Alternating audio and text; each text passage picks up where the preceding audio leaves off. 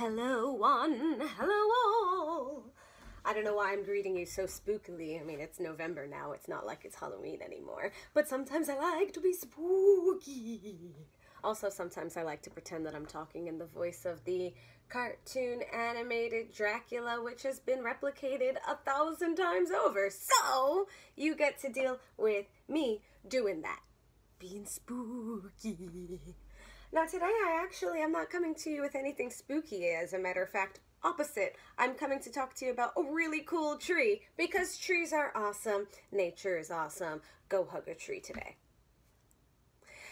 But what I wanted to talk to you about was the sequoia. Are you familiar with our friend the sequoia? The sequoia is an amazing tree in the redwood family, but not the redwoods because those are slightly different trees. But the sequoia is what I like to call a phoenix tree. Now, what makes it a phoenix tree? I'm gonna tell you. The fact that this tree thrives off of fire, as in there are controlled fires that happen over in California. Controlled fires. Okay, a moment of silence for all of the wildfires that are plaguing California right now. So as I was saying, there are controlled fires that take place in the woods that are very important. Now, it turns out that if you do not do these controlled fires, that you end up with lots of stuff for wildfires to take and run with, which is why these controlled fires are so important. But there are other reasons for the importance of these controlled fires, such as the giant sequoia, a magnificent tree found over in California, and truly a staggering height of, I don't know, I didn't come prepared with a number for you, but they're massive. So, for my 30th birthday last year, I told my friend, I want to go see some redwoods. And she was like, they're kind of far from me. How about we go see the sequoia instead? So I was like, let's do it. We hopped in a car. We did some driving. She's over in LA now. Hey, buddy. Miss you. Hope you're doing well. Sending you love. Anyway, so we went to the Sequoia National Park, or Sequoia National Canyon, Sequoia Kings Canyon. I should look all these things up. Sequoia and Kings Canyon National Parks. That's what I was trying to say before. Woo! Check it out sometime. Anyway, we got there, and the one thing that you're going to notice right away about the sequoia, besides the fact that they're massive, because I'll tell you this, we were driving around, we were driving up the mountain. This is also us driving up the mountain. And we're like, so where are these giant trees? I was told there were going to be giant trees. I don't see any of these giant trees. What, is it going to just jump out at me?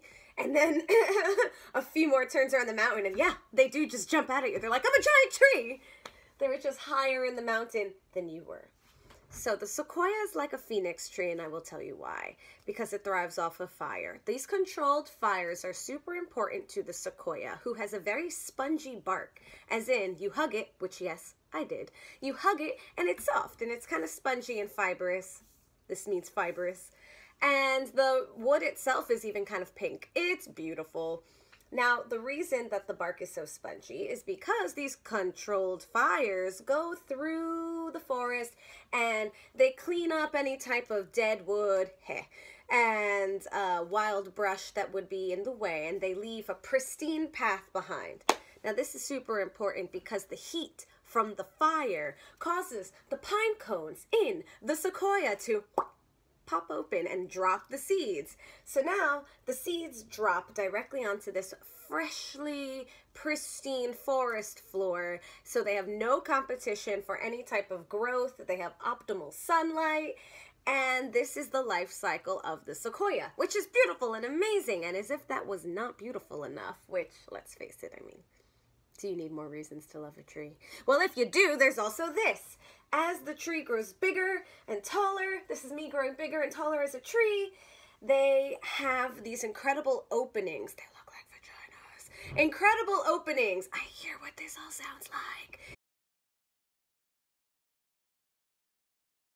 incredible openings, and you can walk within the tree. You can stand within the tree. I was sitting within, my friend and I were having a ball. We were just frolicking. We were looking around like, yeah, I think I could make a summer home here. Having little meditations throughout the tree. So be sure to check out the Sequoia. Look it up today and bring it some love, because everyone needs a little love. Love from me to you guys. I'll see you next time. Bye.